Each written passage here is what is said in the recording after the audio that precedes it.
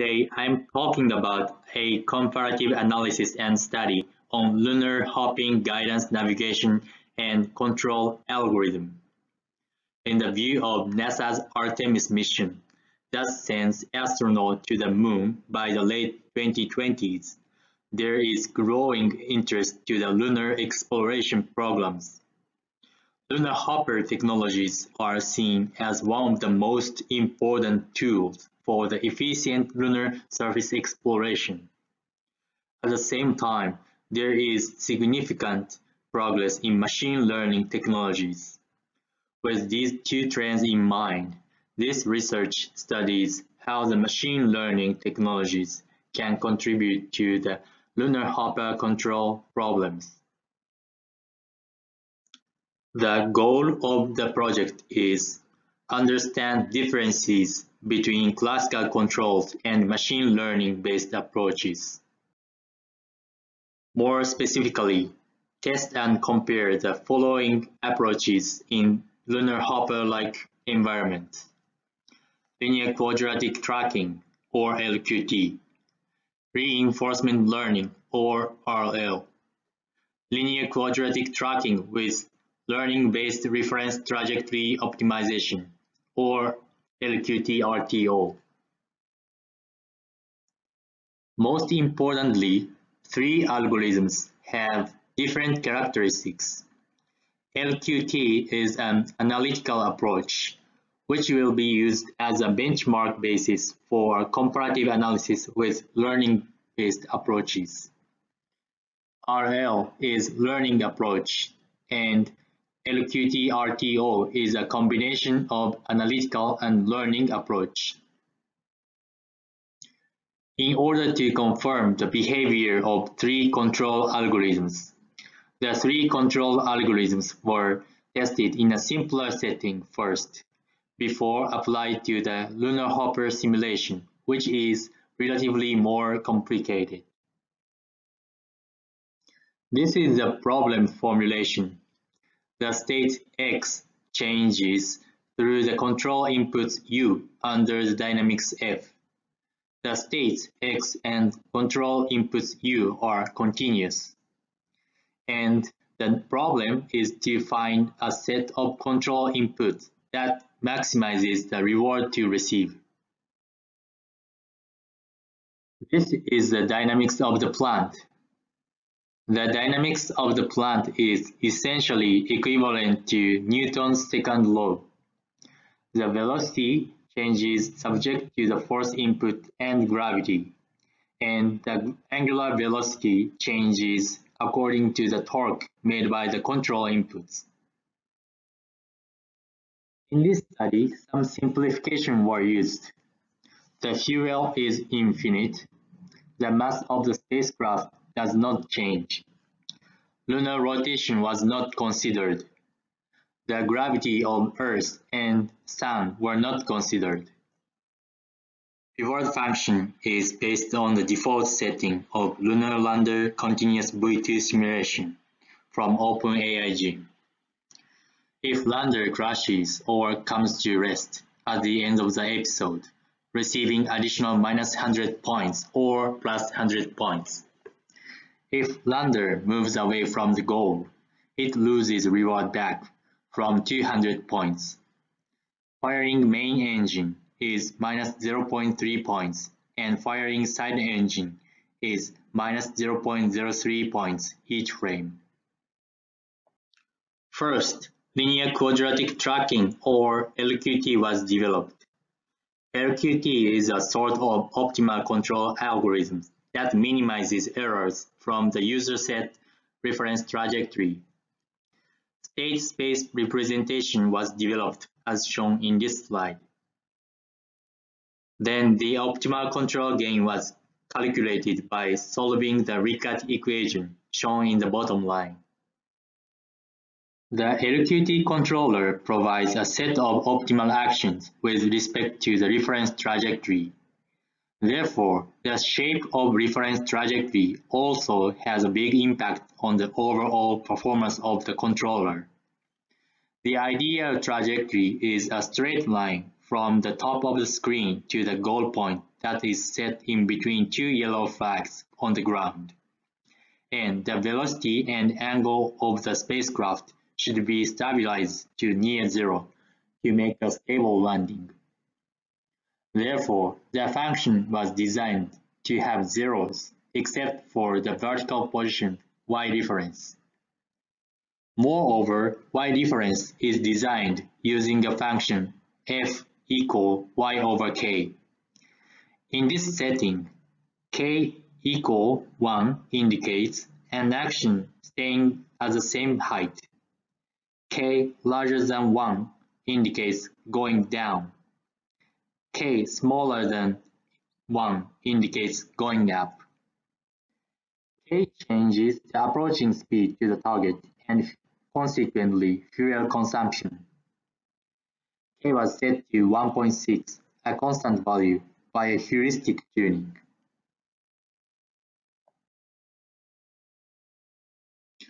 This video shows the result of applying the designed LQT controller to the lunar landing simulation. The spacecraft successfully navigated itself to the goal point in between two yellow flags. These graphs show the simulation result of LQT control algorithm. It can be observed that all the state variables converge to zero.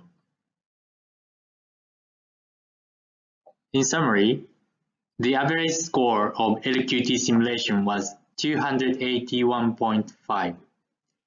LQT analytically provides optimal actions under the designed objective function and reference trajectory. I used the resulting score as a benchmark for a comparative analysis with other two machine learning-based algorithms. The second algorithm was reinforcement learning-based control algorithm. Control profile was acquired through the reinforcement learning. Reinforcement learning finds a set of optimal actions that maximize rewards to receive. Deep Deterministic Policy Gradient, or DDPG, was selected as the learning method. This video shows the training process of reinforcement learning. As seen in this video, the spacecraft learned to make a successful landing as the number of training episodes increases.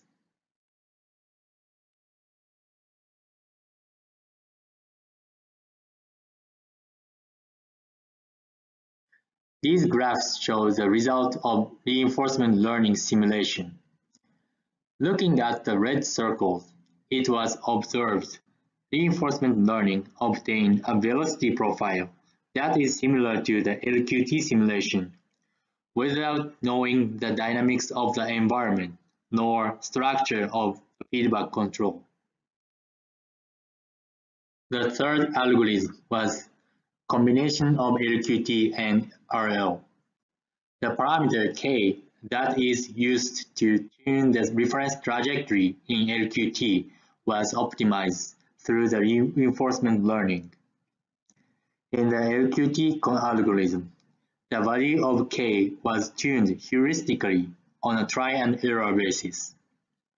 In the third algorithm, LQT-RTO, instead, the value of K was tuned through the reinforcement learning. This video shows the training process of LQT-RTO. As seen in this video, the spacecraft learned to make a successful landing as the number of training episodes increases.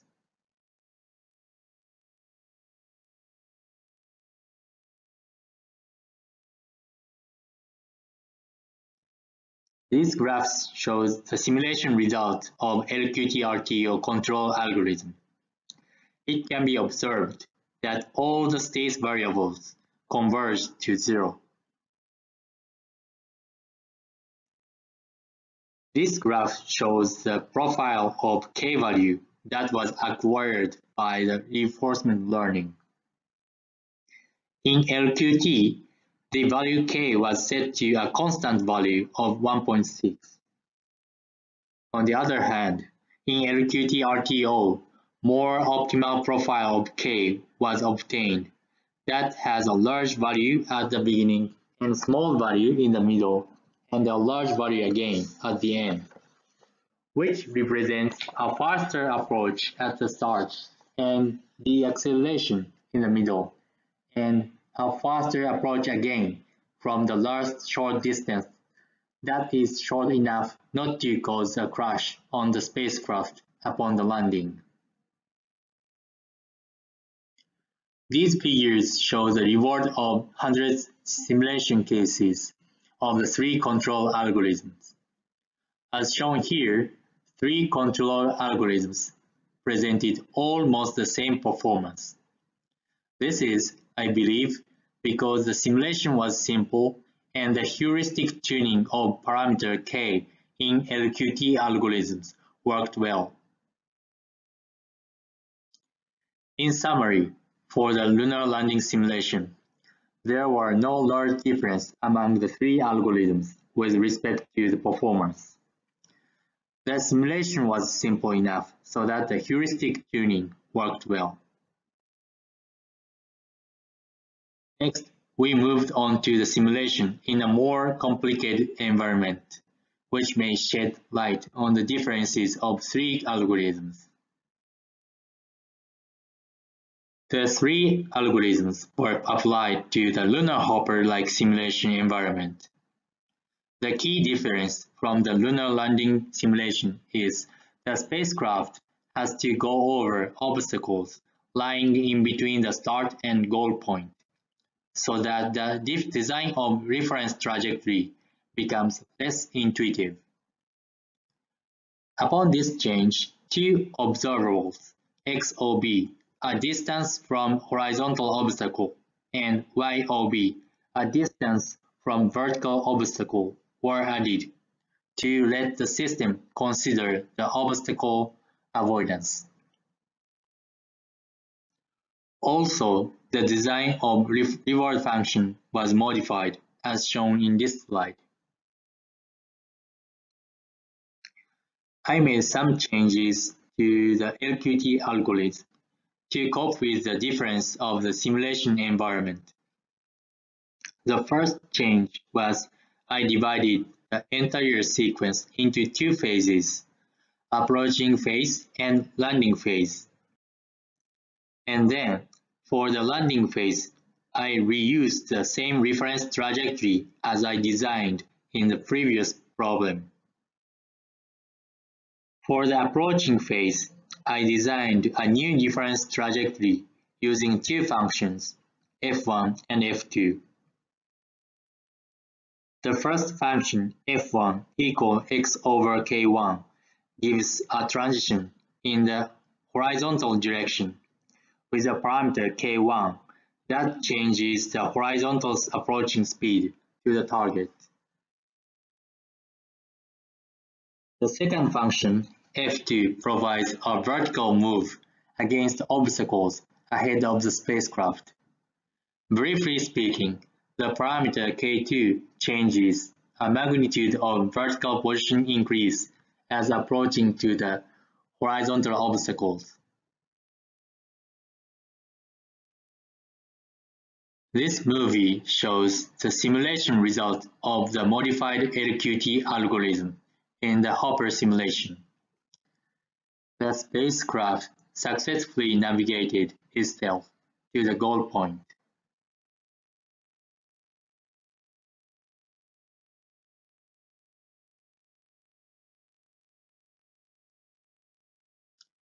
Similar to the lunar landing simulation, I applied the reinforcement learning to the Hopper simulation.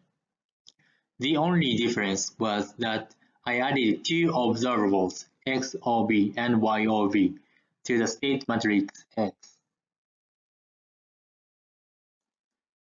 This movie shows the simulation result of the RL algorithm in the Hopper simulation. As you can see, the trajectory was more optimized, and the velocity of the spacecraft became faster. As a result, RL provided a higher average score, but also presented a landing failure case as marked in a red circle. This result is consistent with the fact that it is theoretically impossible to guarantee the stability of the controller, and there is a limited number of training episodes in the reinforcement learning scheme. Finally, LQT-RTO was also applied to the Hopper simulation. This time, the value of tuning parameters K1 and K2 were optimized through the reinforcement learning. This movie shows the simulation result of the LQT-RTO algorithm in a Hopper simulation. The velocity and path were optimized while keeping the structure of the reference trajectory function I designed.